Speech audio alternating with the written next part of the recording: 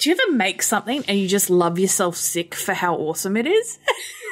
You're just so proud of yourself that you give yourself your own gold sticker. Yes, give me the gold star because I am amazing.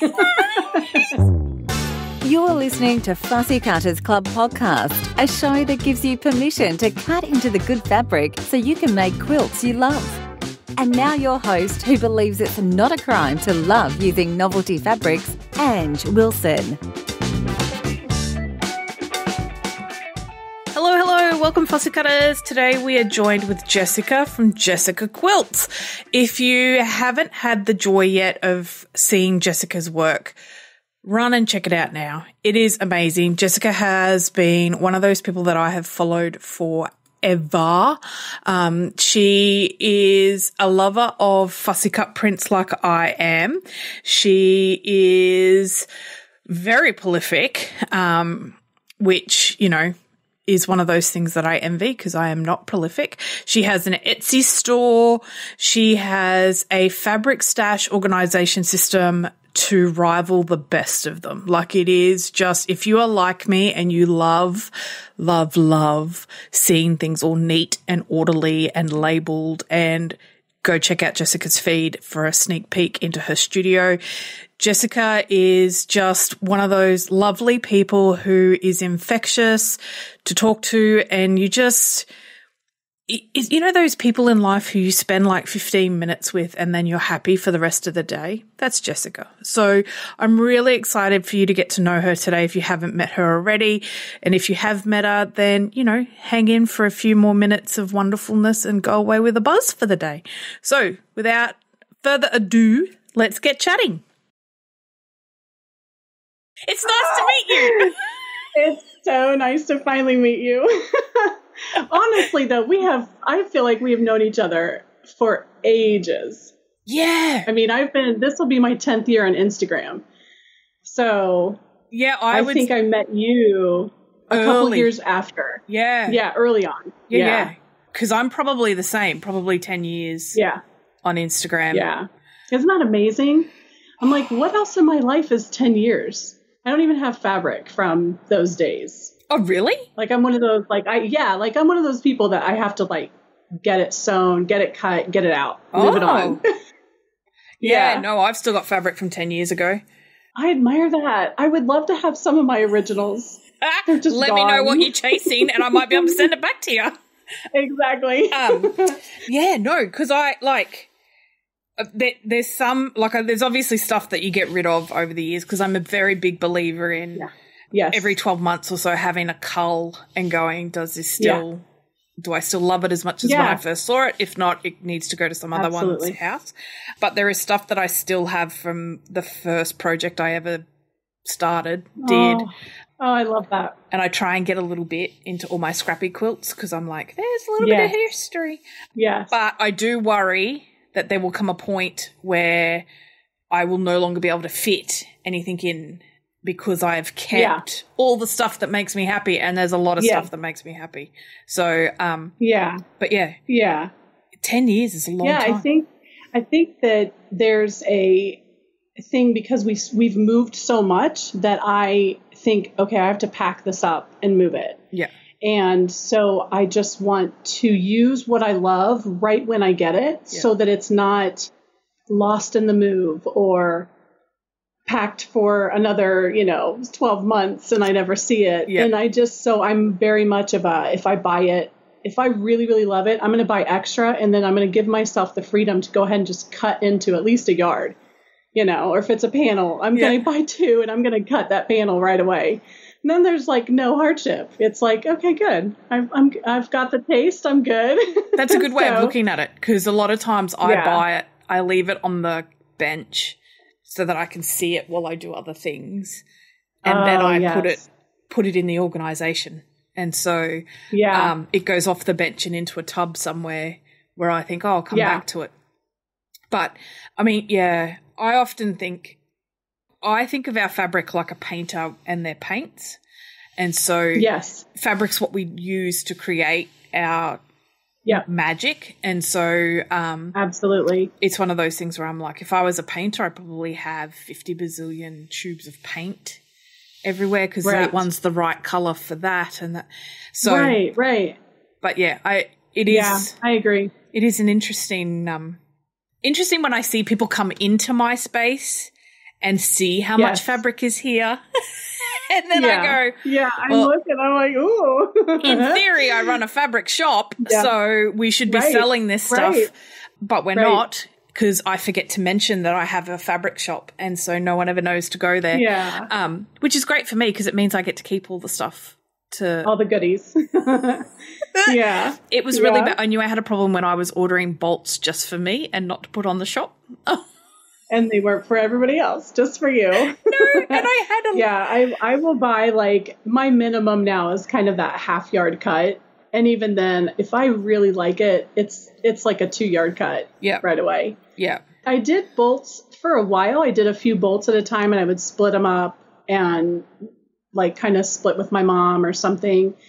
And it just got to be really stressful for me because then I would have this stack of like my 8 yards or whatever. Yep. And I'm like, I got to use that. You know, we're moving in 2 years. I got to use that 8 yards. And so I have this, I can't keep things very long kind of thing. And I try to keep my stuff in my space, and that keeps me organized too, so that I don't have to deal with my own mess, so to speak. So I'm constantly like buying the fabric, cutting the fabric right away, either using it or I know what it's for. And then I just kind of sell what is left over. So I don't really have a lot of like, I guess scraps is the proper word. I donate a lot of my scraps to like the local kindergarten and they go back in the garden. Sometimes we put them in the mulch, the compost, all that sort of thing. It's so good. Yeah. Because I'd be inundated with scraps I rarely do. I do scrappy in the sense where I mix and match fabrics, but I don't do scrappy in the sense where I go diving into my scrap bin. I am the same. Unless it's stuff that it's out of print that I love, then I will save and use every scrap. Every single thread will go somewhere. Every last little sliver. Yeah. And you'll piece and piece and piece to get it to where it's showing. Yeah. Yeah, my scrap bins, I guess, are really just drawers of pre-cuts. It's all 5-inch, 2.5-inch, or 2.5-inch strips. I don't have any pieces that don't make sense to those sizes because that's where my brain goes, those pre-cut sizes. And so it makes sense for me to store them that way. Which is good. Like it's efficient. It is. It's easy. It's less stress because when I come in here, I don't really want to I don't want to have to confront a mess. I feel like my messes are in the sink and in the laundry and in the, the other parts of life that don't matter. I come in here and I want it to be perfect. My little Pottery Barn quilt shop, But that's I'm exactly the same. In my head. I'm like, my studio is organized and it's like, this is as messy as it gets kind of thing. Not messy. No. Yeah. And, know, everything's hanging in its place. And when you finish with it, you put it back where it goes. And I remember early on, heaps of people would go to me, wow, you're really neat. And I go, I don't have time not to be because I get a limited amount of creativity time. I don't want to spend 30 minutes looking for my rotary cutter. Yeah. So that's how it is. And then I think if I lived by myself, my house would be very much like this. But I live with I'm the exact same. I say that all the time. I have to think of my house in zones, and those zones that I can control are like so perfect. The floor is always clean. Everything's put in its place in its cute little basket with the label. And then the zones I'm not in charge of that boys are in charge of it's not my zone, so I don't care. No, and that's kind of where you just have to let go. Let go and let live. Yeah, you do. You do. That's right. And enjoy your fabric because that's the benefit of it is it brings us so much joy that the rest of the house can be what it is and this is our space. Yeah, and I figure if people are visiting, I've got enough quilts that I can throw over the mess. Absolutely. And then it's so beautiful. So ta-da! It's a magic trick. Agreed. Now you see it, now you don't. That's right. Where did it go? I don't know. Hence the hanging quilt behind me that you see. It's like hiding my empty tubs that I just emptied of Halloween fabric. I'm like, don't look at the empty. Let's put something pretty there. And it's Ellison glass, so I approve. Not that you needed my approval, but yeah, it's Ellison glass. Just the best. The best. Best saturated rainbow, I think. Like, yeah, and Quiet Play, Christy. Yep. Her, like, those are my two. No, we don't want to endorse Christy on this podcast. I'm kidding. Oh my gosh, I wanted so bad when I listened to your podcast with her. Like, I was talking out loud to you guys. You didn't hear me, but I was like totally commenting when you were talking about sketch. I think I raised my hand and went, me too. And I was like, oh, nobody's here. Nobody cares that you have sketch and that you love it. But the other thing too is, so I talked to Pemmy Jane from Dear Stella, and Dear Stella's owned by Timeless Treasure. And during our interview talking with her, which is going to come out in a few weeks' time, we were talking about sketch, and she's a big sketch fan too. And I feel like there's a group of us that could get together and lobby to bring it back because it was such a good basic. I vote yes. There's been others that have tried to copy that same texture. It's not. And it's not. Yeah. It is just not the same. And you can see that it's not. Yeah. And so agreed. But Christy and I should do like a poll. I know. We should do a poll on Instagram and tag them and say, look at how many of us need more sketch in our life. Like, I have so many little pieces because I just can't let them go. No. It's just so good. Christy and I both have tubs of a rainbow order of sketch. And for a long time there, one of us would be like, I'm short on yellow. Their yellow was amazing. I'm short on yellow. And she'd be like, I've got half a yard. Would you like a fat quarter? And I'd be like, yes, please. And then she'd be like, I'm low on teal. And I'm like, I've got a teal. Here, have some. Oh, the teal is so good. We were just swapping them back and forth all the time. And I'm like, so good. We have to get them to bring it back. I'm really liking that a lot of designers are kind of doing some redos, you know, and that is one I would really like to see again. I mean, it's just, in my mind, I kind of hold that as my standard of what I look for those backgrounds and those tone on tones. And it's funny, like I do too. Nothing's cutting it. Come on, people. No, we need more. Their fuchsia hot pink version is like my all-time favorite pink ever. Yeah, agreed. But yeah. Agreed. Oh, all right. I might start a petition. When you say sketch pink and you can, like, in your mind's eye see that pink and know that it is nowhere else. Nope. Like, that's when you know you're an epic pink. Yeah. And it's just, you know? It was such a staple of my stash for so long. Yeah. And so many of my early quilts have it all through it. And I'm like, and it's not even a fussy cut print. It's a background blender. No. And you're like, I know. But it is practice. it was just because of it's like a cross hatch weave texture, but it's not. Like, it's not for those uniform. Who have no idea what we're talking about. Yeah, I'll put a picture in the show notes. But there was a crosshatch that came out. Was that Carolyn Friedlander? Oh yeah, Carolyn Friedlander has one in her collection, which is quite nice. It is really good. So that's a Robert Kaufman. But Andover had one in their Make Our collection or something. But it wasn't good. Mm-hmm. It wasn't the same. No. Like, it just... No, it wasn't the same. Keep trying, people. Somebody give us that sketch. We're waiting. We're rooting for you. Someone just bring it out for us. I'd like to become a fabric designer. Oh, what was your first collection be? A rainbow sketch. Just sketch. We're done. Thank you. Here's your check. 46 colors of awesome. I would buy both. Yeah, but it was just a really good blender, and it just highlighted everything else so well. And it even because for everything, I'm not known for doing solid quilts. Like, I love a good solid quilt, but sketch gave me the ability to do a quasi solids quilt. Yeah, because it was kind of right. It was like using a printed version of oak shot. You know how oak shot, you get the different colors? Yes, that texture as you kind of turn the fabric. Yeah. I always said about sketch that it got better the more you cut it. Yep. So like you could have this big half yard and you're like, oh, that's really nice. But then you cut it to like a 10-inch square or 5, 2.5, and it's like, oh, this is good stuff. Yeah. So yeah, it's wonderful. I know. There's so many that I'm like, love it to bring back, but yeah.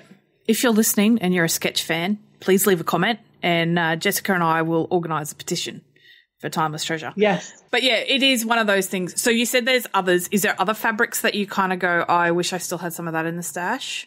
Or? Yes. My all-time favorite of all fabrics, and this is probably going to be like a what kind of question, but Patrick Luce, when I can't remember who it was with, he did his line called Fizz. Ooh. And it was little tiny bubbles that looked like soda pop. Yes, he was with Robert Kaufman. Yes, yep. Robert Kaufman. It was the first beginning one. Yeah. So before his private printings and then the Northcott days that he's in now. But it was the early on first print of Fizz. Yep. And I'm telling you, I have got actual like tiny little pieces of the teal Fizz. That has been my most favorite fabric of all time. And it's just a tone on tone blender of circles, but it speaks to me. It's really funny. I don't know. I just love it. When it came out, I was dabbling with the idea of doing a fabric store, the first iteration. Okay, yeah. And Fizz was in the lookbooks, and I was like, I will have a bolt of every color. And I was like, this is going to be huge. And it wasn't. It was in my little room. I think all of it ended up in my room. And I've still got some in my stash.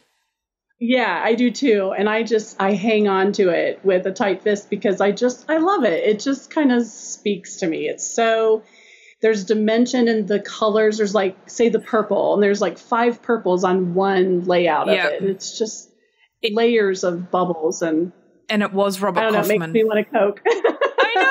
I just love it. I said to my husband, it's like they went, what's your favorite drink? And I went, Coke Zero. And they went, here's a fabric in every rainbow color of Coke Zero just for you. Yes, and it's like you can taste, I know this is going to sound really commercially, but it's like you can taste the rainbow because it's so good. And you look at the yellow and it's like canary rich yellow, and this orange is deep pumpkin-y, and nothing has come close to it for me. No, and a good yellow is really hard to find. Like Christy and I were talking about it when she got her fabric line, and I'm like, you have to give me a good yellow. You have to give me a good yellow in a good blender so that I can buy bolts of it, stash it away and use it, because yellow is so hard to find. There's a Heather Ross yellow. She does the yellow that she did behind her gnomes and stuff like that. I really like that. I have a little tiny bit of that. I have yards of that. Like, I've just so stashed it. It's some good stuff. And then there was a yellow.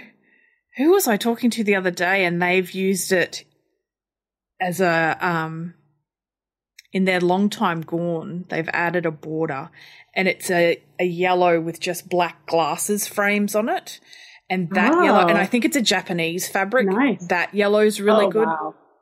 And so I'm like, I would crawl over hot coals for a really good yellow fabric. And when I was talking to Lizzie House, we were talking about, are there fabrics that you specifically make in set colors because you can't she has a very distinct color palette. I love it. And the new collection is going to be amazing. Like, it's just, I can't wait till January. Excited. I know.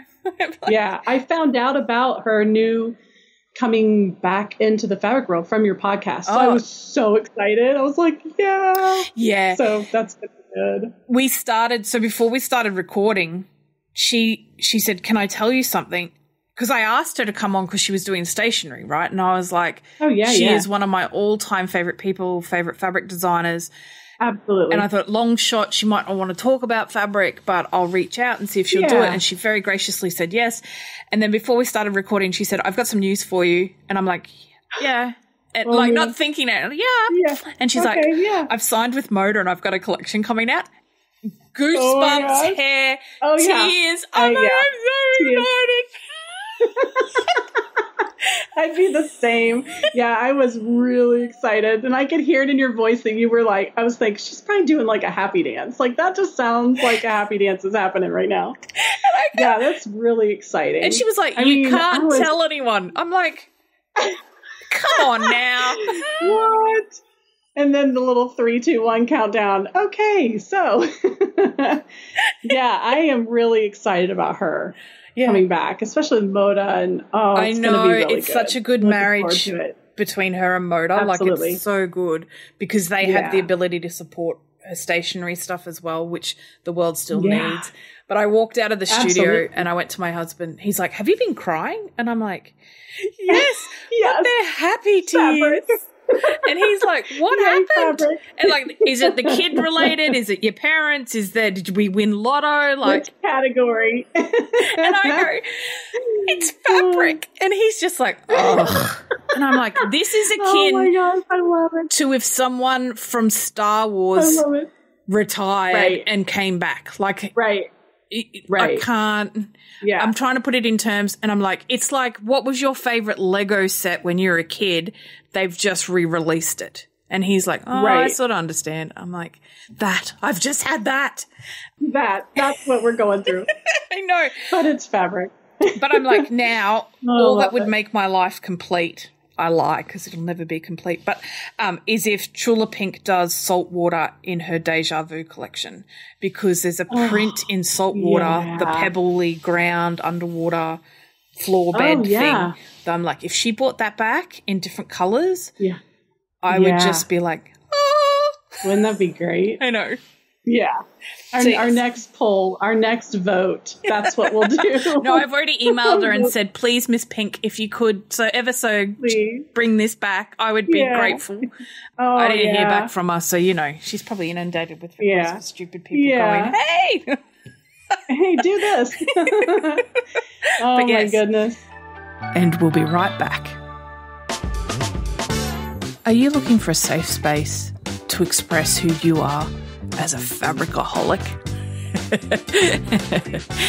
Look, that seems funny and it's all weird and it's right for me to say that. But let's face it, if you're listening to this podcast, there's a fair chance that you have quite a substantial fabric collection and that you pay attention to what fabrics are being released, that you like being creative, that you make time for patchwork, and that you look for friends who share a similar outlook on life and a similar appreciation for creativity and sewing and fabric collection and what the latest designers are doing.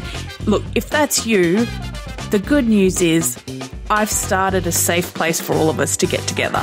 It's all about having a place where you can come, share your creativity, share your favourite fabrics. We're not going to be quilt police. We don't care if your favourite fabric is a fabric that's covered with rubber ducks. Bring it, sister. That's what we want to see. So if you're looking for like-minded people, why not check out Society Gnome? You can find all the details at gnomeangel.com. We look forward to welcoming you to the group. And now, on with the chat. If people aren't aware of your work, how do you describe what you do? How do you tell people? What job do you say you've got? I am a scrappy quilter. A planned scrappy quilter. I thought for a minute that you went a crappy quilter, and I was like, no. I love pre-cut sizes. That's my go-to. Patchwork, simple, easy piecing, geometric designs. And I love to mix designers. I like pulling from all different lines. And I try to do a rainbow for every pattern, just simply because that's where my heart lives. That's where my mind lives. I really like all the colors, even though purple is my favorite. I really do love when they're all together and in order that my mind sees. So I would say that, if someone's looking for like what would be a good place to start, mine are kind of, experienced beginner patterns, I would say. They're very detailed. They're very tutorial based, where I use a lot of words I use a lot of pictures. I write them so that I make them for my mom, and then I just kind of fell into the sharing of these patterns. Yeah. So yeah, I love patchwork. Just simple designs, lots and lots of fabric lines. Yeah. Color-based. I'm so color affected, like things need to be in order for me for my brain to work. Yep. Or I like to find a really busy fabric and then pull those colors out and add a lot of solids or tone on tones with it so that it looks different than what it was planned to be. Yep. Yeah. I love taking a panel and using it in a really weird way. It wasn't meant to be. I use panels for binding a lot. Oh, wow. Like the panels that are like the big florals. Yeah. Have you seen those? I'm trying to remember what they're called. Yeah, that makes it Hoffman ones. Is it the Hoffman? Yeah. And they're the big. Right. Yeah. And there's different sizes. Those make really good bindings because there's that color change and then you get that little bit of a line to it. Yep. Yeah. So I try to find new ways to use panels and I try to incorporate those into my patterns, which is really fun. So. Yeah. Because panels often provide challenge for people to work out how to balance the panel with supporting patchwork. So right. Now, when people say to me, what's your favorite color? My response is 9 times out of 10, rainbow. That's rainbow. That's my favorite color. Absolutely. Yeah. And a very specific rainbow. I used to say it's a very saturated rainbow. Yeah. But recently I've been stepping out with a pastel rainbow. I like a really nice. And it's not new. Comfort. Like people have worked with pastels before and all that sort of stuff, but I think as a quilter you tend to I want to say evolve, but that's not it. You tend to do something and you really love it and then you go, I want to try you eat a lot of chocolate ice cream and then suddenly you go, I'd like a bit of vanilla, please. And then you have a little bit of vanilla and then you're like, no, I'll go back to chocolate. And then, but the vanilla tastes better because you've been with chocolate for so long. Like it's that. Yeah. Now I want ice cream. So do you have like a favorite pattern of yours that you could make again and again and again and again?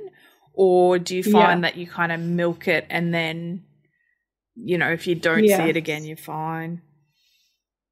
So my fabric talk quilt, I think I've made 8 of them, maybe 9. I'm trying to remember if I finished the last one yet or not. It is a pre-cut based pattern for 10-inch squares, 5-inch squares. Yep. And you can easily manipulate the block to incorporate panels or even sub out blocks and use those huge panels that usually are like for wall hangings or something. Yeah. So I really like it because every time a panel comes out, I'm like, ooh, I need that. I need that in my life. And then I'm like, well, now what am I going to do? Oh, I know. I'll just do another fabric talk. And so then, here we are. But that's kind of my go-to, and it's really quick, especially if I'm using pre-cuts. And since I cut my leftover scrap fabrics to those sizes, I tend to have plenty to supply that. So that's Fabric Talk is probably my go-to. The one behind me, this Allison Glass one that was just posted on Instagram, that's her panel from Postmark, and it's the small talk. So it's the Fabric Talk, but on a smaller scale. 5-inch and 2.5-inch. And that one is very quick to make your block, but it takes a lot longer because you have to make more blocks. Yeah. So this one's like 144 blocks. Yeah. But it was so fun. Did you see it's called Postmark, isn't it? Yeah, Postmark. Mm-hmm. Did you see it and immediately go, I see you in my future? Yeah. Yeah. Yes. As soon as she released, this is coming out soon, I flagged it, pre-ordered it, and then I knew immediately if this fits into my pattern, because, there's no measurements when they just say this is coming.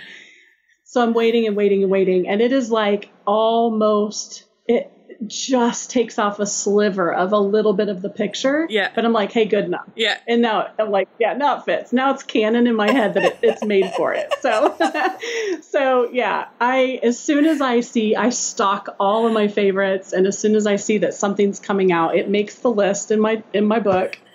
And then I have the date written down. And then when the month happens, I'm stocking it and pre-ordering as soon as I can, because I just have this, like, I've got to get it before it's gone. And it's not with everything, but most things are like that. I'm a planner by nature. Yeah. And so when I see that something's coming out, I've got my list, and that's what I buy. It's one of the reasons why I won't be having a fabric store into the future, is because I only like specific stuff. And so when we started the fabric store, I was like, well, we'll just buy what I like and that's what we'll stock. But because of the way fabric shops work, it's better to buy the line and all of that sort of thing. And so now to know that the fabric store's going to be ending and that I can just go back to buying the specific stuff, I've become like that again, where I'm like, I emailed our distributor for Free Spirit when Untamed was released, and I went, I know you haven't sent out the pre-order email yet, but I would like a bolt of this, and this, please. Yes, please and thank you. And she was like, you're super early. And I'm like, I know. Aren't you so proud of me? You're welcome. And even with Mona, with Lizzie, I was like, I'll take everything of Lizzie, thanks. Just, I know she's coming. Just give it to me when it gets here. Just put my order in. Yeah. We're good. But it's just, it's not, like I've often gone through waves of feeling guilty that I have an expensive hobby and I have the luxury of having this expensive hobby, and that, you know, we do have a lot of fabric here. We're just kindling for a wildfire. And then I look at the rest of my life and I go, well, it makes me happy. I'm not a drug dealer. Absolutely. It's not like we're not financially burdened by my habit or anything like that. There's worse things I could do. And then when I talk to friends and listen to their hobbies, people are exactly the same about mountain biking, dance, like whatever their thing is. They're exactly the same. And I think, okay, we're all. And I think there's always going to be a guilt that follows through when you do something for yourself. That's just our nature, you know? Yeah. But quilts are of a giving hobby. You know what I'm saying? So you can give. I know the theory that you give them away. That is what we're going to end with telling ourselves today. But it's a giving hobby. It is. So and it's allowed. It is. That's the thing that attracted me to it in the first place, was that thing of being able to have something that you could hand down through the generations. Or if someone's going through a hard time, you can give them the quilt, or if they lose everything in a wildfire, you can give them bedding and stuff like that. I totally agree. It'd just require me finishing a quilt, and I haven't finished a quilt and I can't remember how long now. Oh my goodness. I know. My heart breaks for you. Well, that is really interesting that you say that, because I'm a 5th generation quilter. Oh, and wow. so one of the reasons why, and I have quilts from the 5 generations in like a collection. And I think that played a really big part in me starting to quilt on my own individually, which was in 2000. Yeah. And I really wanted, I had tried every craft, that soap making, jewelry making. You don't want to know any of these things that I have done. And they were all horrible, and I was bad at all of them, and it was so much fun. But I really wanted something that was tangible, that would stick around. I'm like, okay, fine, I'll try making a quilt. Yeah.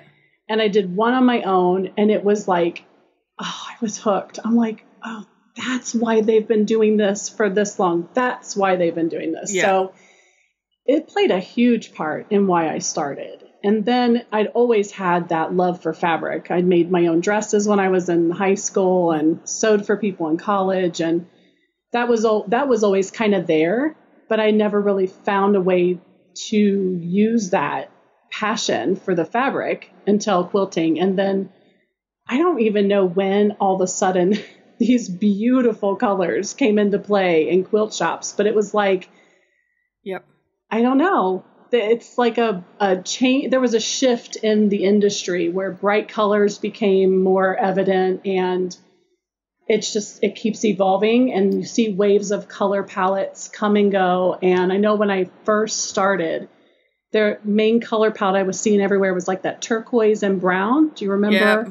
That was kind of the main thing when I was starting out. I call it the Arizona palette because it's that kind of turquoise jewelry, brown. Right. And the first rainbow fabric I found was a batik, and I was in love. I'm like, oh, my Lisa Frank loving heart is so happy right now. I bought every bit of it on the bolt, and I used it because I was like, it's all of my friends on one bolt. All of the crayons, it was like such a satisfactory feeling when they're all together. Yeah. And I just haven't gone back. Like that was kind of a turning point for me when I discovered that. And now it's like every time I write a pattern, I'm like, okay, I have to make a rainbow version, and then I can make something else, whatever I feel like at the time. But that's my go-to. It is definitely our favorite color, rainbow. And I'm the same. Whenever we do a pattern, it's always I have to see it mocked in a rainbow. Yeah. And then we'll play with something else. And it's only really recently, like the last 12 months, that I've gone, all right, I'll play with some more controlled palettes. But those controlled palettes reflect those bright colors and the more contemporary fabrics, and I appreciate traditional quilts and more repo quilts and things like that. And I've tried over the years to make a repo quilt or a traditional quilt, and I just can't stick with it. And I think I should stick to just admiring other people's. And when I feel like a hit, just go through Instagram and look at them, but stick to making what really the thing that rejuvenates you as you make it. So you come in and kind of go, what am I going to do? And then you start, and at the end of it, you're like, I just love this so much. And then there's times where I walk out of the studio and into the house, and I say to the husband, do you ever make something and you just love yourself sick for how awesome it is? You're just so proud of yourself that you give yourself your own gold sticker. Yes, give me the gold star because I am amazing. It's like, I'm sorry, did you split the atom? And I'm like, no, I put two fabrics together that I'd never seen before, and they look amazing. And he was just like, I cut them up and I sewed them back together, and it is awesome. It's like, really? I'm the best. I'm like, there are times in here, there's the opposite too, where you do something, you just go, what was I thinking? What in the world? Hand that gold star back. That was me. Anytime I sewed with brown, that was my brown days. Oh my word. So many quilts with brown, and now I can't even look at the color. It's so hard for me. And red, I can't do red either. I'm so color driven, and right now red and brown are just not existent. Not on this spectrum. I have two red fabrics. That's it. Yeah, it has to be a nice red. Red's a hard one too, but the only red I like is the Quiet Play reds. That's it. Should be happy to hear that. Because they're kind of cherry pinky red, Yeah. Yeah. And I know, like, obviously Christy and I are mates, and so over the years watching her design, like being a fly on the wall and seeing the process she goes through. Yeah. And just the amount of times where we've had long conversations about specific shades of colours and then gone hunting for, no, it needs to be more this or more that or more this or. Right. And she has a very specific, her rainbow is different to my rainbow. This is what we've worked out, right? She has a rainbow and I have a rainbow. They are sort of similar, but they're different. Like, I think if you put them side by side, you would be able to go, oh, that's hers and that's mine.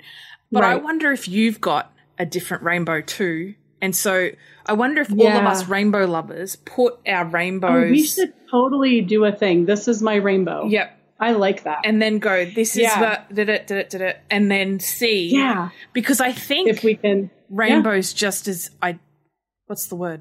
Unique to each person. Absolutely. As any other. Yeah, and especially if you limit it to a certain amount of number. Like if you say you can have 30 colors in your display of a rainbow, I'm going to be really heavy in that blue, green, purple part. Me too.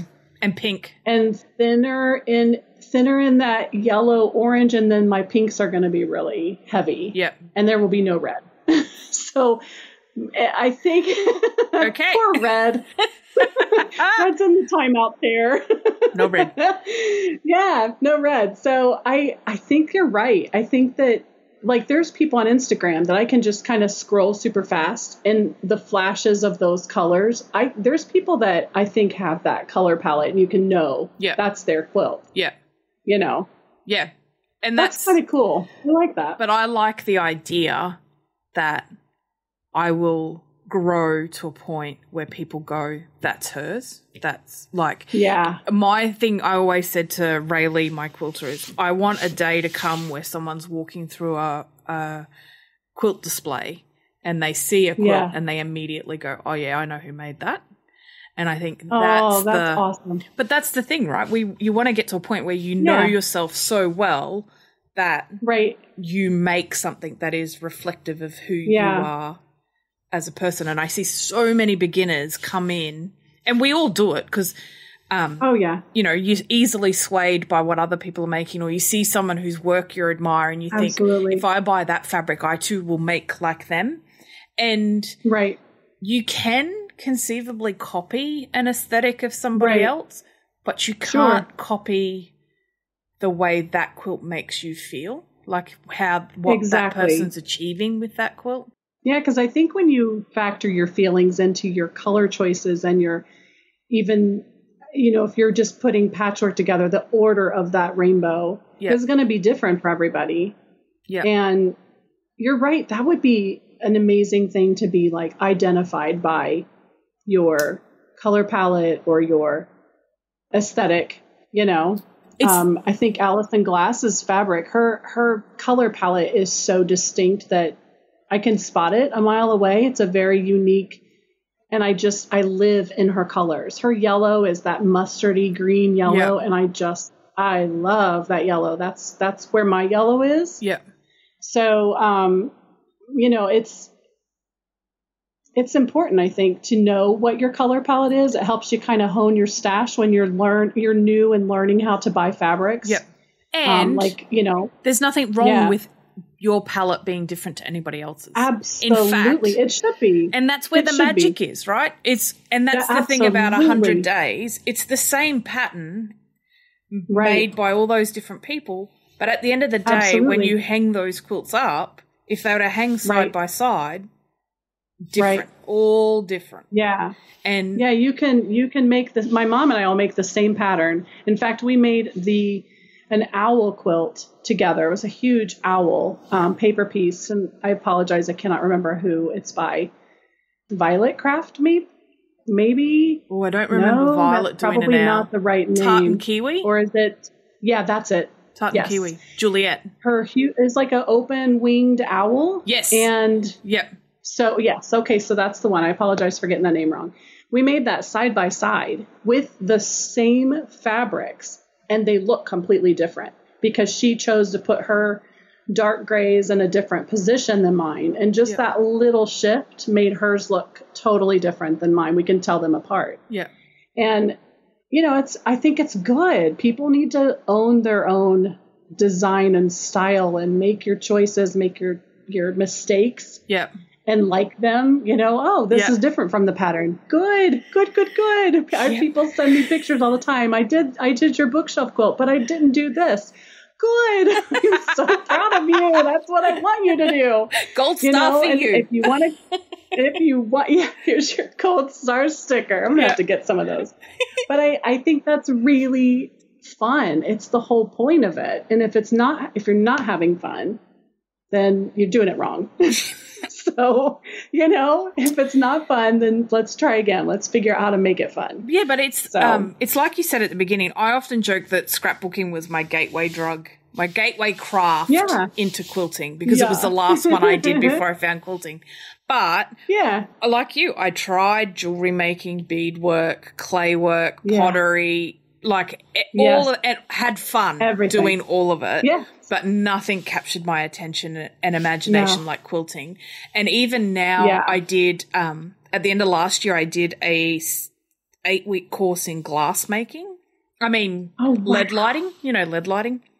Wow. Yeah. How cool. Oh, it was really good. And rainbowed. I rainbowed glassed it. Absolutely. Good job. And I fussy cut my glass too, which she was like, okay. But it was the thing that I'm like, I was really struggling with my sojo at the time. I'd completely lost it. Work is work. And so it had gone. And I went and did something else creative for a period of time. And I sewed like the wind when I came back because it was just enough. Awesome. It was like a palette cleanser. And that's the thing I think. If quilting's not working for you, it's not a bad thing to try something else. And if it's not. Yeah, something totally different. Yeah, and if it is your passion and you've lost your sojo, then I always recommend go play somewhere else. Go do something. Try something different. Yep, and come back. Go look at an art gallery or travel and go look at something else. Just go to a garden, walk around, have a look at all the different colours. Something that is not specifically related. My non-sojo days are my organization days. These are the days that I hit all of the places that carry the big plastic bins like Walmart and Target. Yep. And the little label maker comes out and something like the food cupboard turns into something magical with labels on it. Yep. That's where I kind of reset my palette is to take something messy and organize it and make it look right. And then by the time I'm done with this enormous project that I have bit off, I'm ready to get back to it. And then I come in here and it's like, oh, okay, here we go. Now I know what we're ready to do. But you have to take those breaks, and I think that, you kind of get pulled into the Instagram world where it looks like other people are so productive and so creative and it's amazing. And I love that. Yeah. But there are times where I have to just step away and take a couple days and just breathe because I may not be at that level at this particular time when I'm living in a rental house and I don't have all of my items that I need to create things. And so you just have to have that good balance and recognize that it's okay to take those breaks and find new creative outlets. I heard a comedian once say, the grass is always greener on the other side. That's because it's likely AstroTurf. And that's how I think about Instagram. Instagram is AstroTurf. Yes, it is all fake. Everyone's just putting their best life forward. Absolutely. Myself included. You don't see a photo on my feed that isn't heavily curated. Edited. It's all of that sort of stuff where I'm not posting the days where I just sit at a computer all day answering emails, doing the design stuff, editing stuff. Absolutely. And so I think when you go into Instagram or social media, great to look for inspiration if that's what you're doing. And sometimes there are certain accounts that I will go hit if I'm flagging in the sojo and I'll be like, let's see what they've made lately. Oh, wow, that's amazing. And I'll go do something. I do too. Yeah. But you have to put it in perspective. They're not showing you the hours they sat there staring at a wall going, what am I going to do next? Or the hour and a half you spent on that reel because Instagram decided to delete it at the very end. This was me 3 days ago. Yes, that beautiful reel everybody is liking right now. An hour and a half. Thank you very much. Yep, all of that sort of stuff. Yeah. And so it's all just AstroTurf. You're right. Yeah, and that's the thing. You have to be mature enough to go. And that's why I really struggle with social media for teenagers who haven't fully developed their brain and their knowledge of who they are and stuff like that, is that it's so for sure. easy to forget so that important it is to wait. made up. It is literally made up. Even the most genuine person on Instagram isn't showing you everything. And so absolutely. Yeah, that's so true. But it is still so true. A great place to go to find out new fabrics and inspiration and all of that sort of stuff. Yeah. So I have my list of accounts that I check in with on a daily basis just to make sure I haven't missed anything. And they're usually all the fabric companies designer, especially when fabrics are releasing. I'm like, did anybody miss my list? Any lines I need to know about, any secret panel releases, and I think it's so good to remember all of those things, that it's just pictures. Yep. That it's not necessarily people being as productive as it seems, or, you get that comparison syndrome, I think it's called, where you constantly, you're comparing yourself to other people all the time. And that is just not my goal on this whole platform, or even with what I do. I just want to sew. I just want to cut fabric all day. Yeah. And sew sometimes and love my fabrics and buy more fabrics. Like, that's my life goal. Yeah. Yeah. Mine's fairly similar to that. Real simple. There's snacks involved in mine, but yes, very similar. Absolutely. Yes. Oh yeah. That's a whole other podcast. Yeah. Let's talk about our snack level of what kind of a day is it. My husband will come home and he'll either be like, okay, how much fabric was cut today? Or, oh, there's Rice Krispies on the counter. It's one of those days. Okay. So, yeah. Yeah. I mean, it's one of those things that I think, it's a maturity thing. And you have to have the life experience and the maturity, and some of us learn quicker than others about ourselves. True. And being self-aware is not often an easy task, but fabric to me was it was the first time as an adult where I could express who I was with no guilt or fear or condemnation or anything. Like, I could buy the fabric that had ice creams on it, and that was okay. And I could buy the fabric that, only made me laugh or reminded me of somebody else, and it wasn't a big drama. And then I am yet to meet a quilter who doesn't appreciate the fact that somebody else loves a certain fabric, or absolutely, doesn't appreciate the skill set that some other ones have got, or it's very rare to come across I don't even know what the word is for it, but like a closed off quilter. Most quilters are very open. Like an openly judgmental, oh, you should never have chosen that fabric. Yeah. And usually when you do run into someone who goes, why did you put blue and brown together?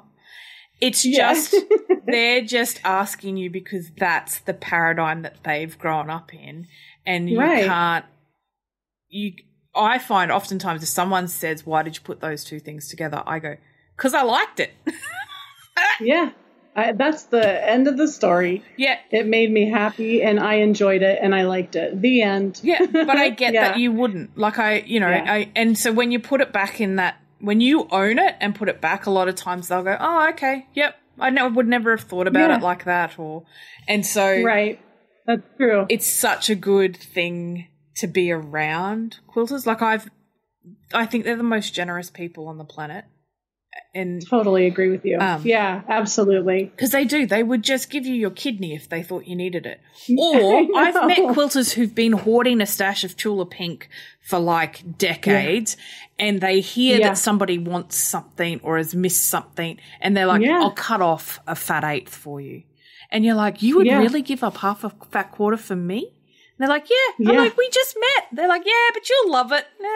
And you go, oh my gosh, I know. It's so, like, what is that thing? The get your quilty wishes granted. Oh, yeah. Have you heard of that? Yeah.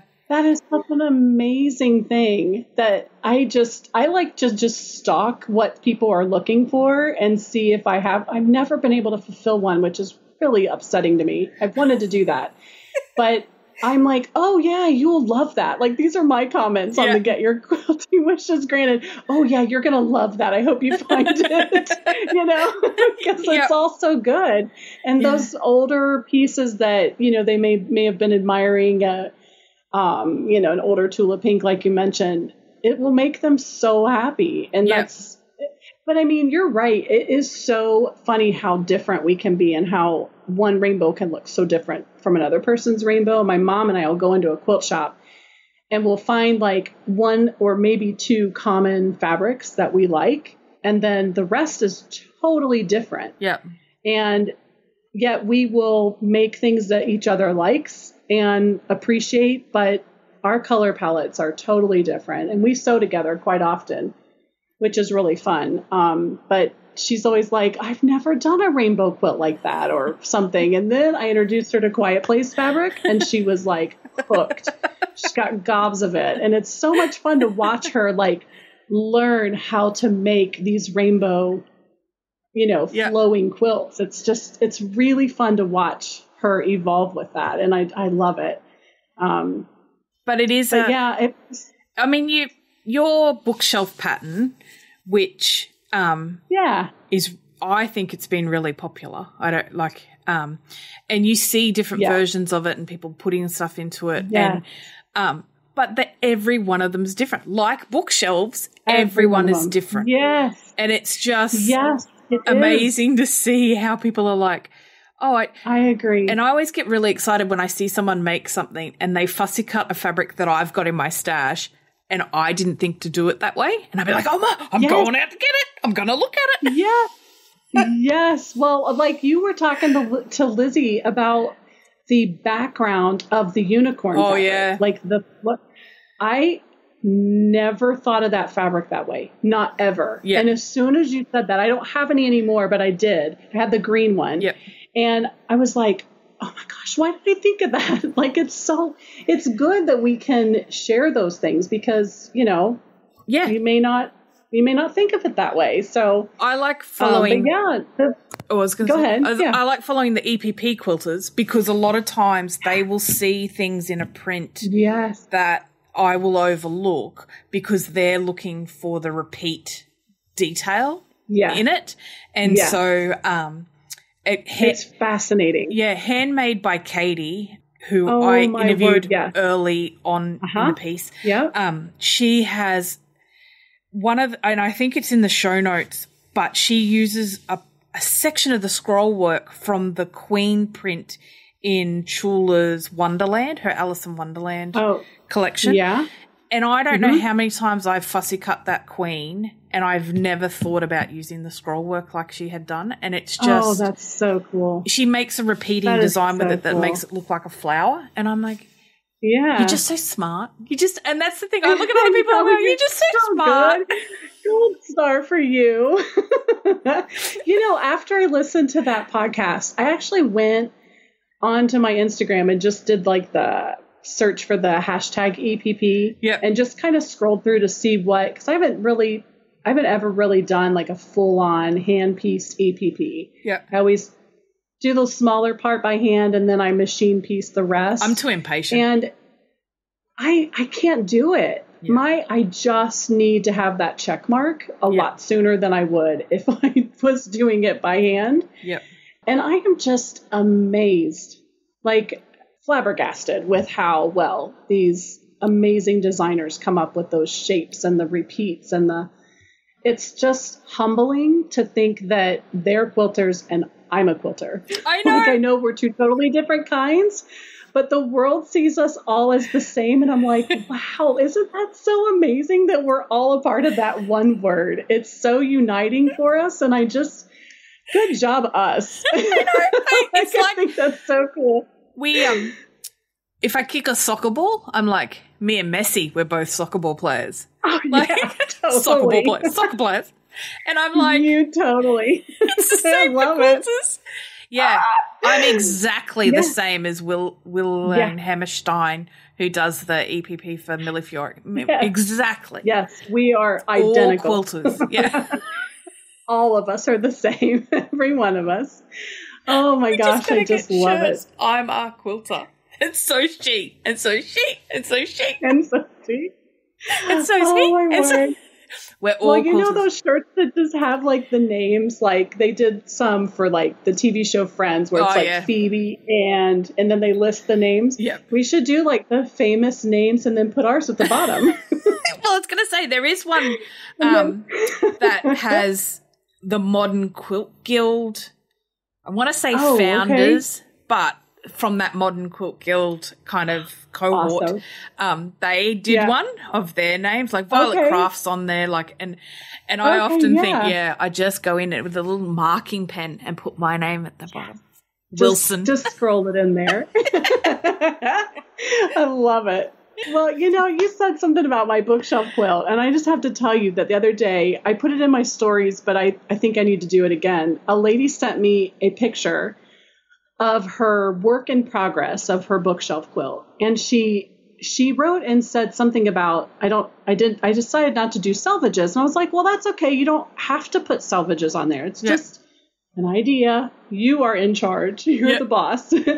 And she said, but instead I'm taking my quilt with me to meet authors and having them sign the books. And I'm telling you, this quilt is so cool. All of these books, and they're all beautifully hand-scrolled signatures on all these books of these authors. Wow. And I'm like, that's genius. Mind is blown. Yeah. I know. I'm like, well, this is just the coolest thing ever. Yeah. So I love when people will take my pattern and kind of do their own thing and then send me a thing and say, is this okay? Yes. Gold star for you. Gold star for you. Gold star for you. Yeah. Absolutely. Wow, that's a really good idea. And a really good memento. Oh, yeah. Can you imagine first of all, just meeting an author would be super cool. And then I'm thinking, well, somebody needs to do one and get all the quilt designer names, get their fabric as the book. Yeah. And then have the designer sign it. How cool would that be? Yeah, so there you go, world. You can take that idea and run with it. Well, like a dork, when my book launched at Quilt Market, I took it around to all the fabric booths and had Chula Pink sign where her fabric was used in the book, and Lizzie sign where hers was used, and then Heather Ross, how Kafe. fun. I was like, could you just sign my book? That. I love that. I would have totally done that. I'm like, I put your fabric in here. See that little spot? Because it was. I love it. Fussy cut fabrics. So there were photos of prints that I recommended for, and Lizzie's unicorn fabric is in there. But and that so good. And it's just, we all see the world differently. And I find it really hard that people don't appreciate the differences, because fundamentally we're all the same. I don't care where you grew up, what color your skin is. We all have the same fears and the same needs. Yep. But then there are little nuances to us that make us us. Yeah. And I think if everyone just appreciated that and rejoiced in when people share the stuff that makes them different. I would be hopeless as a kindy teacher, because I'd be like, you're amazing, and you're amazing, and you're amazing. Gold stars all around class. For everyone. Every day. Every day. I would be the same. Everybody would get the participation sticker every day. But parents would come to pick their kids up, and I'd be like, did you see what Alice did today? Look at how amazing it is. Sorry, you can't pick your kid up just next. Did you see what Jeremy did today? Oh my gosh, I love that so much. That's fantastic. That's what we should do at anytime we do a next quilt class. That's what I'm going to do. But that's what we did when we did the Panama cruise. At the end, we just went around and said what we loved about what they did differently. That's so important. Because I think it's so, you take it for granted that the voice in your head is the only way of seeing something. Absolutely. And oftentimes, and it drives me bonkers when we're in class together and someone's made something and then they're disparaging about their own work. And I just kind of want to go, one, you need a hug. Here you go. Two, your work is amazing. Yeah, you could probably spend some time practicing on seams, but we all could. Big deal. Look at what you've done. For sure. And three, gold star for you. That's right. Gold star Absolutely. I am all for that. Yeah, I think there's too many things in our world that automatically teach us that we have to be so critical of ourselves. Yep. And the quilting world, to me, is so freeing of those rules and tight regulations and things that I have to do. Yeah. It's where I get to be free. It's where I get to not have so many restrictions. Yeah. And I'm a rule follower by nature. You know, I don't like to speed. I don't want to get in trouble. I don't want to make anyone mad. And my quilting is like, I can do what I want. And there's no one telling me you've done that wrong. Yep. And I am the first one to show you where all my mistakes are, because that's what we do. We see our mistakes, and I think they're funny. Like, I crack up. There's so many quilts I have. Like I was telling you about my Technicolor Galaxy. Yep. How the pieces do not meet, and my binding selvage, or the what do you call that?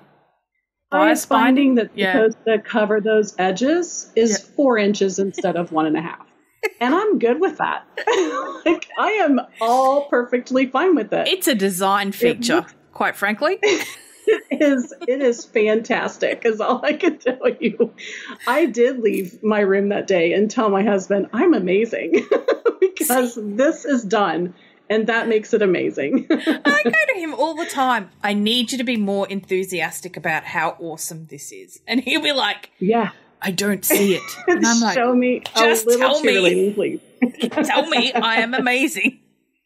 But if you listen to the Lizzie interview, Lizzie was like, I love myself sick.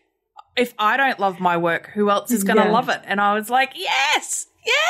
Yeah. There is nothing wrong. So good. To go out and go, I love what I made. I'll tell you if I don't love it, but I'll tell you that I don't love it. This is why I don't love it, and I'm going to do it differently next time, but I love it for the experience of making it. And that's all of that, yes. You're like, okay, no worries. Yeah. And then, as you were saying before, there's some really good things about quilting. You can be a free quilter where you don't have rules and you do what you want. But if you want to be a quilter that won't put these two colors together, or believes that you have to have a 1.5 inch bias binding because that's what the pattern says. That's what it says. You go, girl. Own that. Do it. That's right. You do it. We'll be here to give you a gold star at the end, champion you, rave about it. That's you. And that's the thing. And we'll be right back. If you're like me, you love quilting. You love fabric. You love patchwork. You love everything to do about it. When you're not doing something for work-related or family-related, or you've got free time on your hands, what you're thinking about is quilting. Quilting, fabric, patchwork. That's all it is. If this is you, then I have the challenge for you. 100 days, 100 blocks. It's a simple challenge. I ask you to sew 1 patchwork block a day for 100 days. If you're interested in sewing along with me for 100 days as we make a 100 block sampler quilt, then check out all the information at gnomeangel.com. Click the link in our bio and description for more, and I can't wait to see you there and to sew along with you. And now, on with the chat. Like, when we started, I say we because I spoke to Grant about it, my husband, before, but when I started the podcast, I was like, that's what you want to do. You just want to talk to people who are having fun making stuff. Like, the premise is we all love fussy cutting, but really I could talk to anyone who just loves what they do. Whether you're a boiler maker or a mechanic or a janitor or the checkout chick or whatever. If you've got a passion for it, I could hear you talk about it all day. That's absolutely. But so I met a lady the other day, and she had just finished painting the inside of her house, and it was just normal painting in her house, and it was so beautiful. And I was complimenting it, and she goes, "Thank you for saying that." She goes, "I know a lot of people probably don't really like this color, but I like it. And I think it looks great for my family." And I'm like, I think it's phenomenal. And the more that I told her I liked it, which I did, the more passionate she became, and the more she told me the details of it, and the more she shared with me. And then I started learning, and I'm like, oh, I think I'm going to do that in my house. You know, like, I just think if people would give other people a chance to explain their passion and talk about it, then we could all learn something new. And I've always said, if everybody would sew, everybody would be happy, because it is so much fun. Like, I've met so many people who have never sewn a stitch in their life by hand or by machine. And I'm like, listen, all that depression you're feeling would go away. You don't have to make anything perfect. Yep. It's the act of working with color and working with your hands and doing something, whether it's knitting, crochet, working on a car, planting plants, whatever it is you do. It's just find that passion and be passionate about it. And if it's working with a rainbow and fabric, then we could talk all day long because that's what I'm thinking about 90% of my day. Do you ever do that thing where you're like driving along? Because I'm normally the passenger princess. So I'm looking out the window and he's driving and there's just silence. Yeah. And he'll go, what are you thinking about? And I'll be like, uh-huh. Do I say, honestly, I'm thinking about fabric? Or do I say, oh, I'm thinking about world peace? Yeah. Should I tell him I have just recolored the swoon quilt in my head? Or should I tell him that I'm thinking about our grocery list? Which one should I tell him? Because literally that is me all day long. I think I would like to take that pattern and make it Christmas, even though it's not Christmas. This is my brain all day. Yep. And I'll be like, it's ridiculous. If only that fabric had this color in it, and then it'd look like this, and then that, and then if she put it this way, the proportion would be a bit better for fussy cutting. And I could do that. And look at that picture over there. That'd make a good quilt pattern. Yeah. Oh, back to fabric. Absolutely. Yes, that is my brain all day long. Yeah. Or I'm watching TV and I see something and I'm like, oh, hit pause. And then I have to sketch something out because I've seen a pattern and I'm like, oh, that'd make a great quilt. My phone. And heaven help us. Yeah, phone is filled with screenshots of rando things that I see and I go, oh, that'd be a good quilt pattern. Oh, that'd be good. Oh, I like that color combo together. Yep. Yeah. Or color palettes. We watch TV together and something will be happening and I'll go, did you see there was a quilt on that bed? Yeah. Rewind it. She just got murdered. What? Up. I know, but there was a quilt on the bed she was sleeping in when he stabbed her. Yeah. Oh my gosh, I love it. Yeah, we were watching Yellowstone and there are so many quilts on that show. So many quilts. Oh my word, it's wonderful. It is wonderful. There's an interview in some of the extras on, because what did it used to be on? Max or something?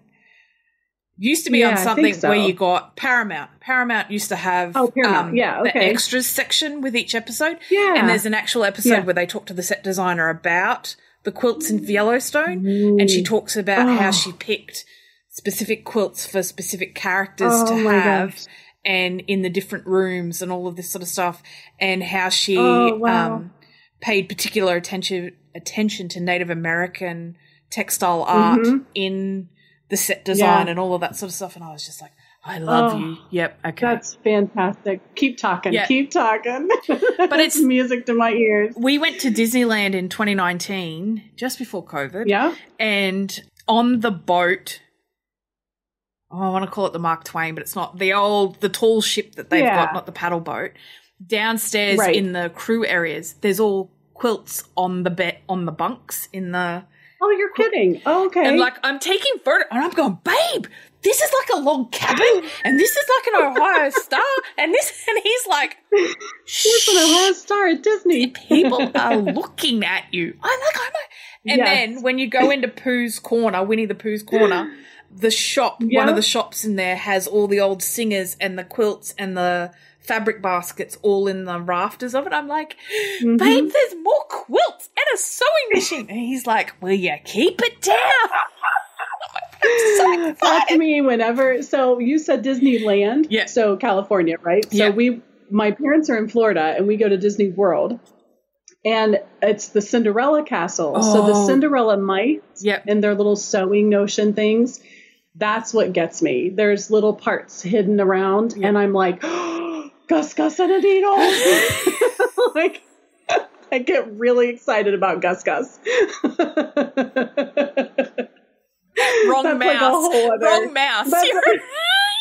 I That's know. not the mouse you're supposed to be excited about at Disney World. I know. I'm like, who cares about the rest? Look, it's Gus Gus. And he has a needle. Like, that's just the best thing I could think of in the whole world. I know. But we went through the whole thing and I'm like, see, quilting, it's fundamental over here. It's part of Disney tradition.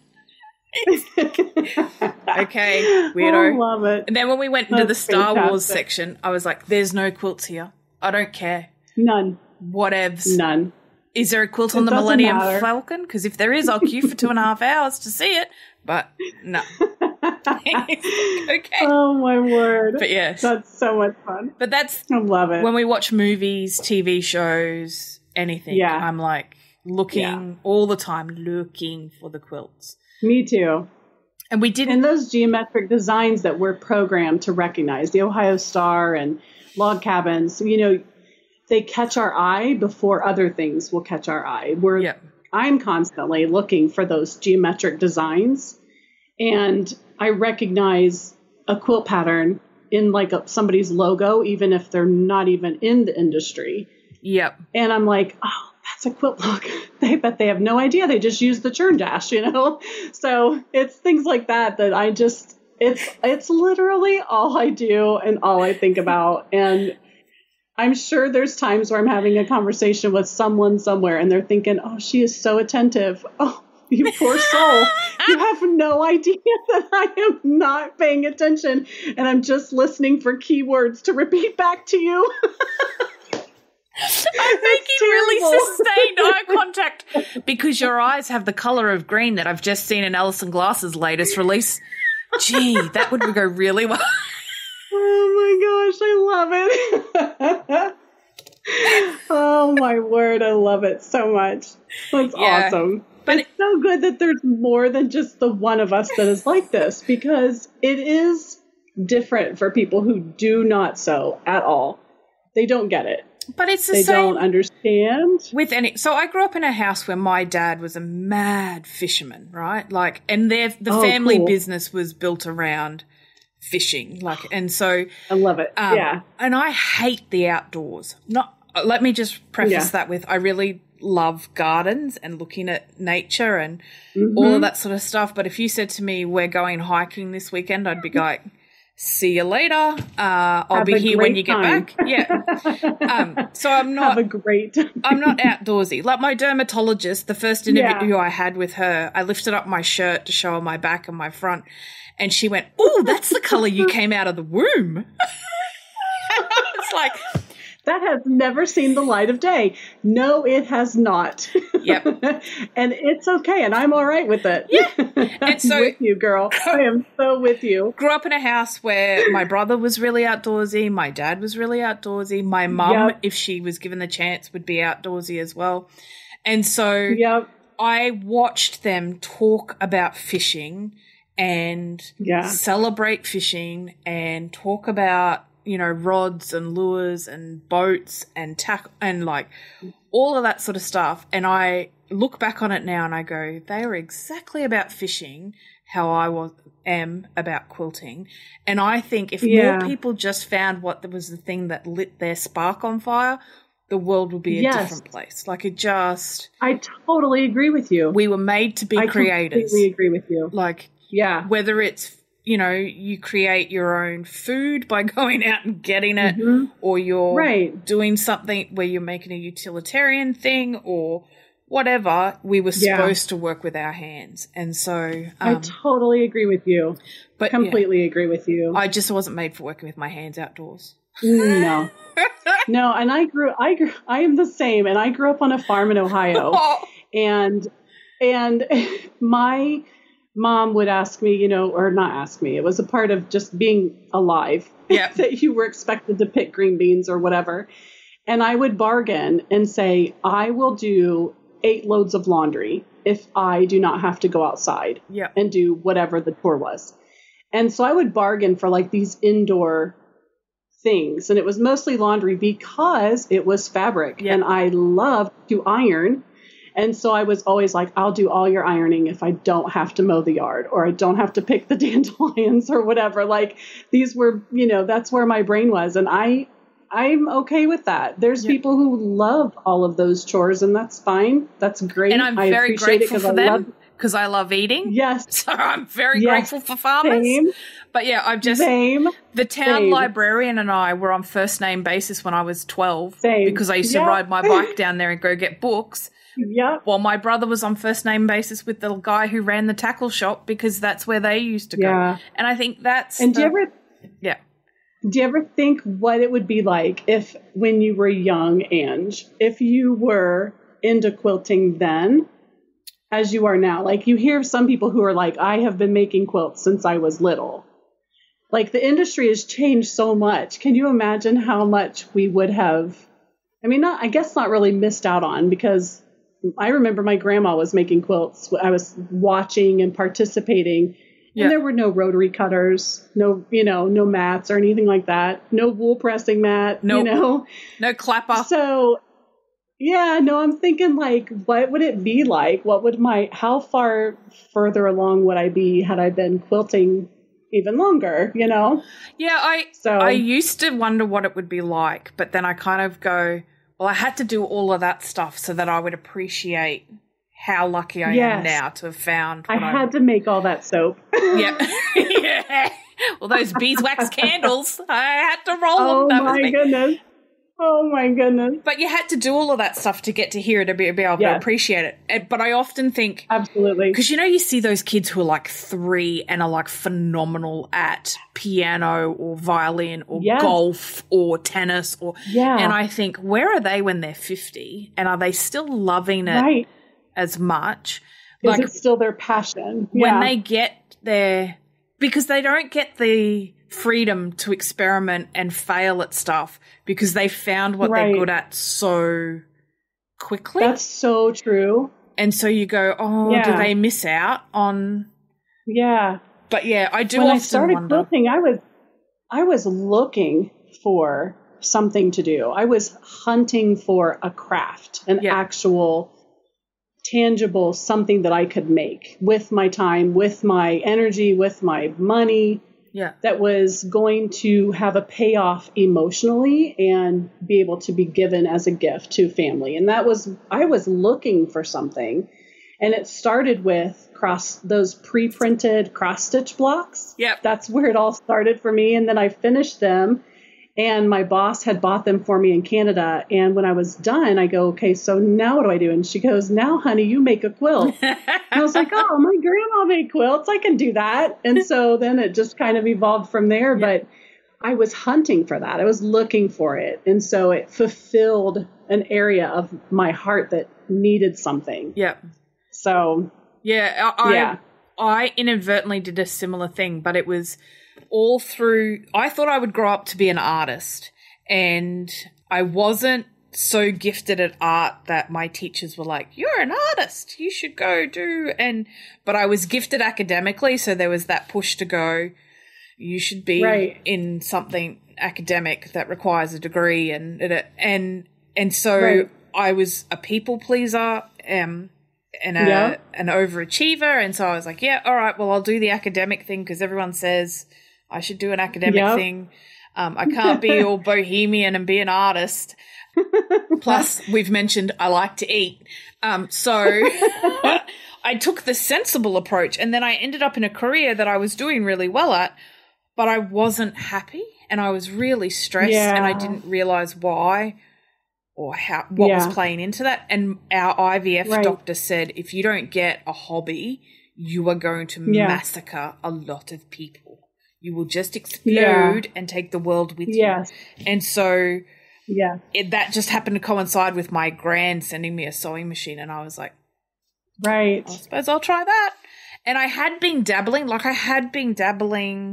as adults often do in crafts and doing stuff. Yeah. But I always felt like I wasn't being grown up. I wasn't being responsible. Right. I was trying to be an adult, like, early 20s. I was an adult. Right. And so finding it, and then to be given the space to be able to go, we were fortunate enough that I didn't have to go back to work when we had our son, so there was time and space for me to be able to go, all right, well, I'll explore this a little bit better. and then it just morphed. And I kind of go, and here you are. yeah, and I think it's really, but school was different. I don't know whether it was the same for you, but school was different for us. There was no option of becoming like, I often think, had I been at high school and they went graphic design as an option for you as a career, I would have been like, sign me up, baby. Done. Absolutely. Well, I mean, we didn't have computers in our school until the last half of my senior year. We were the same. So I don't know where you fall in the timeline of our story here. I graduated in 95. So I graduated in 94. Right. Okay, so we're right on that cusp. Like these are called computers kind of conversation. And you're like, what? So we went from the typewriter that made the most beautiful noise to something that I could barely turn on. Yeah. And it never quite clicked for me. I am not electronically minded at all. Yep. I barely can use my smartphone. I have only what I have to have on that phone because that's all I need. It's not a sewing machine. It doesn't need anything special. And, I never had options. I wasn't told options for going to school, same as you. And I wanted to be a librarian because, like you, the library was where I was at home and comfortable. And librarians don't make money was what, I was kind of getting from my elders in the church and the school that I went to.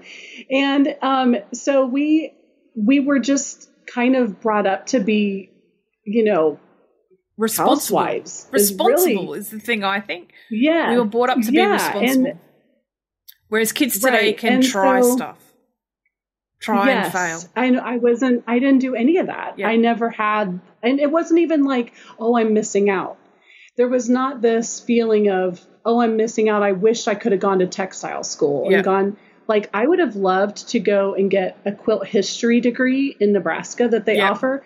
Like, if I would have known that was even remotely an option, because I was sewing at the time and I appreciated quilts because they were in our family and in our homes, but I had no idea that anything like that was even an option for me. And so that did not come into play until 2000 when I was hungry for something to put my time and energy in. And I wanted color. Yeah. I wanted something like, I really wanted, like, all I could think of was paint. I never knew that fabric was what it is. Yeah. I mean, who knew that you could get all the colors on one piece of fabric? Like, that still is like my moment of what?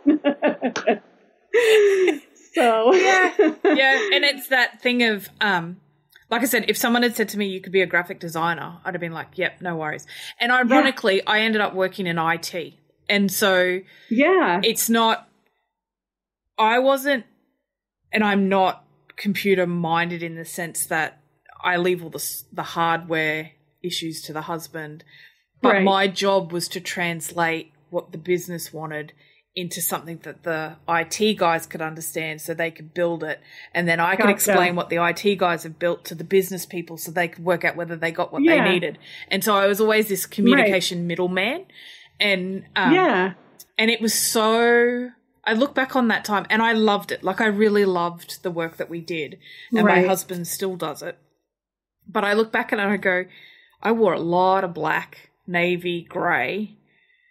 But my desk had all this color all over it. Yes. And I think, how did I survive in that environment that was so not bleak, because everyone was lovely, but that kind of corporate environment. The muggle world? Yeah. It was the muggle world. That I think if I went back into, because we've talked about it now and they're like, would you like to go back into it? And I think if I went back into it, I would be too much for two. Because I was like you, when I graduated high school and was going to uni, I was doing a Bachelor of Arts in English and History, and they were like, the only job you can get is a librarian with this degree. And I'm like, I'm too loud to be a librarian. Could you imagine me in there? People would be going to me, shh.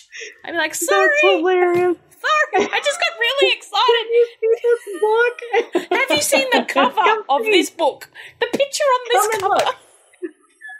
Oh my gosh, I love that. Shh, you can't work here anymore. You are fired. Oh my gosh, I love it. I know, it's That's just awesome. so funny.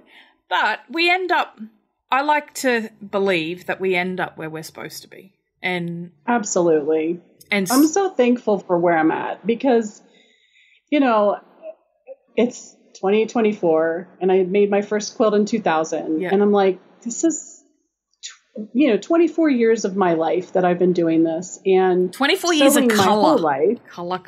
24 years of color and rainbow and making my own and designing my own. I love what I do. Yep. It's all I want to do. Yep. And I'm so thankful for every part of it, from the beginning of the picking of the fabric and the shopping to the final binding stitch. You know, I just am so thankful that I can do those things and that I'm able to do those things and that I can share it with people who understand and love the passion and are a part of it and who ask questions and want to learn. And I'm so thankful for our community on Instagram. I feel blessed to be friends with people like you for so long. And I mean, I know we've chatted a couple times about things on Instagram, and now look at you with your amazing podcast. Like, I'm so proud of you. Gold star for you. Oh, I plugged a microphone in and hit record. Yay! Yay! We did it. I mean, but, looking at 10 years on Instagram and how far so many of our friends have come. Yep. And, Christy's got fabric now, and she's a powerhouse. I'm so proud of her. Oh, she is so amazing. She just, every single one, I'm like, oh yes, love it. So good. Bring me more. Yeah, I think, and we met over Instagram. Yes. And I think she's one of the people that I've been friends with the longest, and and to have seen her journey. And even Lizzie House, right? We're not, I wouldn't say that we're close friends or anything, but certainly friendly. Like, I will tell anyone that listens that Lizzie and I are besties, but, we're not super close. And I go, to be able to witness what she's done and the journey she's been on, and to be there to celebrate with when Magnolia was born, and to see her marry Ben, and to do and I think, just because of photos on a screen, like it's I know. And then you've got this this tactile thing that connects us all, because you can use like Alison Glass, and then I can use Alison Glass, and it's like we've sewn together because we've got the same stuff. But it's just I love it. A really, really fun thing to do. And I had a heap of questions to ask you about your Halloween stuff and about selling fabrics. Throw them out there. But we've been talking for an hour and a half, Jessica. Have we really? Oh my goodness. That's amazing. It feels like we just started. Oh my gosh, I love it. I think what we'll do is we'll just come back and have another chat. Let's do it. In a couple of months' time, we'll get together, see what else you've done. I would love it. What you're releasing. We'll start with the Halloween. That's what we'll do. Yeah, because Halloween's one of my favorite things. My most favorite. It is the largest amount of fabric I have is Halloween. Yeah, well, John and I, John from Art East, were talking yesterday, and him and I were like, wouldn't it be amazing if Chula Pink did a Halloween line? Like, and I know Della Luna and Nightshade are kind of Halloween, but there's so many other things she could do, and I'm like, yes, that we will vote on after we vote for more of our favorite. Once we lobby for Sketch. Reprint Sketch. That's the title of this episode. Dear Timeless Gold Treasure. Star for whoever gets it. Dear Timeless Treasure, we would like the following. We would like these. Yes. Please and thank you. But thank you so much for joining. Thank you for giving up your time for a lovely chat. It was a joy. For being a rainbow lover. Gold star for you. Gold star for you. And we get a gold star. We're like the Oprah of gold stars. And you get a gold star. And you get a gold star. And you all get gold stars. If you've made it this far on the podcast, you get a gold star. But yes. Absolutely. But thank you so much for everything. Thank you. Thanks for listening to the Fussy Cutters podcast. Enjoyed listening? Why not subscribe so you'll never miss an episode? Did you know the quickest way to the heart of any podcaster is to leave a review or recommend the podcast to a friend? It's true, it is. Until next week, get out there and fondle that fabric.